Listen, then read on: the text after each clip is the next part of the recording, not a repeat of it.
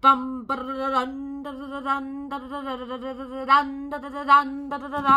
Word power made easy. Session number 18. And today we're not going to actually talk about any words. Okay, we're not going to talk about any new words or any more origins. Today, it's a review, and from the past sessions from 1 all the way to 17, we're gonna go ahead and talk about them all, which should take us about approximately, I did the math, 8 minutes. Ah! Let's get this started with. Alright, I'm gonna speed this through.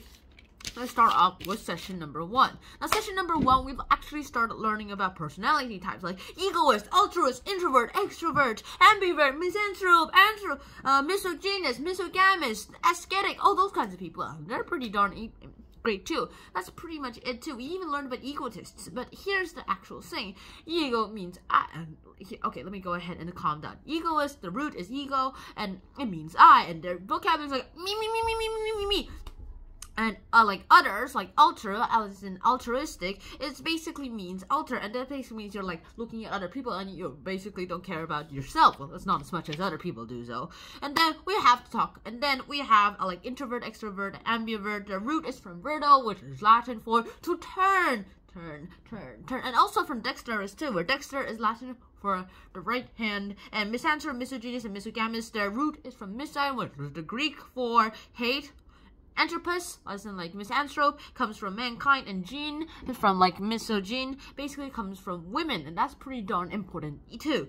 Next up, we have monogamy, polygamy. Monogamy is like one marriage at a time. Apparently, there's this thing called polygamy, which apparently is practiced by Tibetans, where a woman can marry 5 people in the reverse at the same time. Yikes. And ascetic is from the Greek word ascetos, which basically means for the monk or the hermit. Then we start off with session number 4, where we have internist, the gynecologist, the obstetrician, the pediatrician, the dermatologist, the ophthalmologist, the orthopedist, the cardiologist, the neurologist. In fact, we've actually started this 2 weeks ago, and right now we're already at a review. So if you just followed along with me, you might already know what seems to be going on here. First of all, we have the internist. Now, the internist himself is pretty darn important because, like, he's all like, what's wrong with you? He's the one who analyzes you, do the x-ray, do the CTA scans and CAT scans, so those kinds of things. Well, the gynecologist is the one who specializes in reproductive and sexual organs, mainly women. Like, of course, it's female reproductive and sexual organs. And obstetrician basically means they take care of pregnant moms, and they also take care of them immediately after the baby's birth. Then we have the pediatrician. This is the doctor who takes care of kids. Then we have the dermatologist, which is the skin doctor. We also have the ophthalmologist, which is the eye doctor, which prescribe glasses, direct, or perform even eye surgery. Then we have the orthopedist, which is the bone doctor. We also have the cardiologist, which is the heart doctor, and the neurologist, which is the brain doctor. Nice. Okay, so then we have to talk about the origins of these guys. Internist and internal, that come from the like Latin root internus, which means inside, and it's not the same thing as the internship. That's an apprenticeship, nothing to do with inside. Children is like the pediatrician. The roots is paidos and iatria. Paidos basically means child, and iatria basically means medical healing. Doctor and gynecologists actually are like the gyns. The gyn means women, and logos means science, and the dermatologist, the guys who are the skin doctors. The root is derma, which is Greek for skin.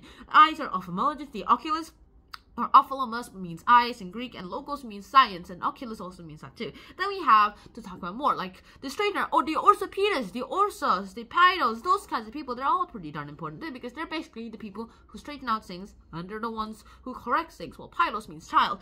And then the heart, the cardiologist, this is the cardia, the logos. Like cardia starts with a K apparently in Greek. It's actually the root, that basically means heart, and logos is science. Then we have cardiology, and yeah, that's pretty much it. The third one is the nervous system, and the nervous system is pretty darn important too. Then we have the neurologist, and root is neuron, and it comes from the Greek root nerve, and logos science. We have they practice neurology. Then we have the mind, and they're like psychosis. The root is psych, and the specialization is geriatrician, and this means spirit, soul, or mind. Then we have occupations. These occupations are darn important too.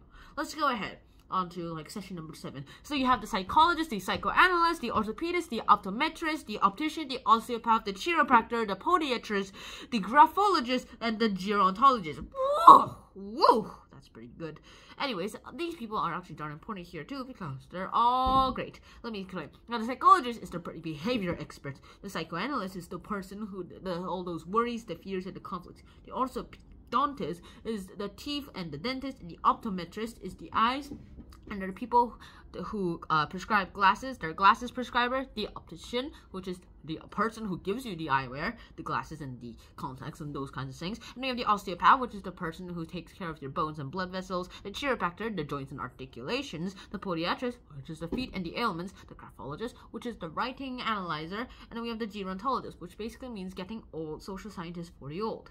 Then we have session number 8, which is basically psych, and yeah, we're gonna have to talk about it. And this is the only thing about psych. This whole session is about psych. Psych basically means the spirits, the soul, and the mind. If you combine the logos, you get psychologist or psychology, and combine it with ick, you get psychic. The person who reads your minds. This powerful, combined with powerful, psychopathic, and you're like a loony guy. You're like dangerous. And we have soma, psychosomatic, which basically means like you're like delusional. And the therapy, psychotherapy, is like just therapy to the mind. Then we have session number 9. We're gonna talk about the whole tooth, the orthodontist, the pedodontist, the pedontic, the periodontist. The root is paidos, and means child, and orthodontist means teeth. The root for orthodontist is odontus, which is also means teeth. And then the bones is feet and health, and yeah, osteopath. The root is osteon, and basically means bone, and pathos means suffering. And then the podiatrist, the root is the podos, the foot, and iatria basically means medical healing. Then we have the chiropractors, which is like the root is like chair, and it basically means hand. And for the chirographer, it also includes graph, which basically means writing. Then we have the measurements, optometrist, where the root is opposite, and opticus, and which all basically means eyes. Eyes! We have finally arrived at session number 10. Here are the writings and writers, or the graphing is Greek for write, and like logos, the graphologist, the graphology, yeah, chair's hand, and we've explained all this already, haven't we? Then we also have to talk about the gerus, like the Greek for old age. Now this is for like geronutrition, the gerontology, like yeah, all that. Senex basically means old in Latin too, yes, gerus and senex are both old. It's just that gerus is Greek and senex is Latin. And senile, senescent, senior, senate, yeah, apparently the senate was called that because apparently they saw, oh, the you are, the smarter you are. Also, you do forget it better, so I'm not sure. I'm not sure if you're smarter if you're older. Next, we have to talk about session 11, where we talk about scientists. Here are also basically just 10 scientific fields. Mankind, the anthropologist, and the astronomers from above into space, the below and the geologist, the life is the biologist, the flora is botanist, the fauna is the zoologist, the little bugs is the entomologist, and the babel is philologist. Like semantist is the person who analyzes what people actually mean when they say things. The sociologist is the interactions, the social interactions. Ooh! Alright, going on. Anthropos basically means mankind. Astronomy means star, so anthropology, astronomy, done. Then we have to talk about like astrology. Astrology is just like science, it's like religious science. Religious astronomy. Then we have to talk about geology. Geo basically means earth, so geology. Geologist is the study of the earth. Then we have like biology, the zoologist, like yeah. The zoologist is the person who studies animals, and there's literally a thing called the zodiac, where we have like Scorpio, the scorpion, Leo, the lion, Cancer, the crab, Taurus, the bull, Aries, the ram, and Pisces, the fish. Yay! Then we have cutting in and out. Okay, let's go ahead. So, tonsillectomy basically means cut out. Well, like, okay, let me explain. Ek is a Greek word for ek, which basically means out, and tom means cut. And so, tonsillectomy means cut out the tonsils. Appendectomy means cut out the appendix. Mastectomy means cut out the breast. And hysterectomy basically means cut out the uterus. Ugh. And then we have to talk about like if you add to most roots, then you basically get the opposite. Then you get the opposite of the original root. Like atom basically means indivisible thing, where tom means divisible thing, and ana means up. Anatomy basically means cutting up a living thing, apparently, and taika basically means two, and dichotomy means splitting in two. Dichotomy is dichotomized. Love and words. Okay, so let's go ahead with this. Logos basically means word and speech too. Also, I've kept saying it means science and like study. It also means word and speech. Philology, logically, yeah, it's from logos. And then we have philine, which means love, where we get the word philosophy. Philadelphia, which means the city of brotherly love. And philanthropy, love of mankind. Love of mankind, philanthropist. Then we have to talk about semantics, where like there are people, like they're just the people who just see how they affect people. And then we have how people live. The sociologist, the socio based on the Latin socios meaning companion, or sociologist, socialized society, sociable, antisocial, and asocial. Yeah, that's where all those words come from. We have to talk about liars now. Okay, I've messed up with my 8-minute deadline. Alright, let's go ahead. So, notorious liar, the consummate liar, the incorrigible liar, the inveterate liar, the continental liar, the chronic liar, the pathological liar, the unconscionable liar, the glib liar, the egregious liar. Yeah. That's pretty important too. And now I'm going to talk about the adjective and the roots that come from. Notorious comes from means reputation for something. Notus is like the Latin root for noted. It's also where we get the word that from. Okay, consummate, it means best at a skill, and a consummate liar is like, I'm the best, I can lie to everyone and no one knows. But it's based on the Latin root for summus, which basically means the highest. Yeah, that kind of makes sense. And incorrigible basically means you can't help that person at all. It's based on the word corrigo, which means correct. That's straight, and since we added the word into it, it basically means you can't help that person. Then we have veterans, inveterate. It basically means veterans, old people, and it's based on the Latin root vetius, which is Latin for old, and congenital is like means since birth, and it's based on the Greek word for genesis, which is like birth and origin. All right, finally, we have to talk about chronic. Now, chronic comes from the Greek word chronos, which basically means time. And if you add a K, if you replace the CH with a K, then you get the name of the Greek Titan, who is the father of Zeus and the other main 12 Olympians. And yeah, they massacred him. No! Yeah, there we go. Chronos is like Greek for time, also the name of Greek Titan. Chronicity means like the name is the noun of chronic, and anachronism, anachronos, anachronistic, chronological, chronometer, synchronized. Ah, yeah, all that comes from it.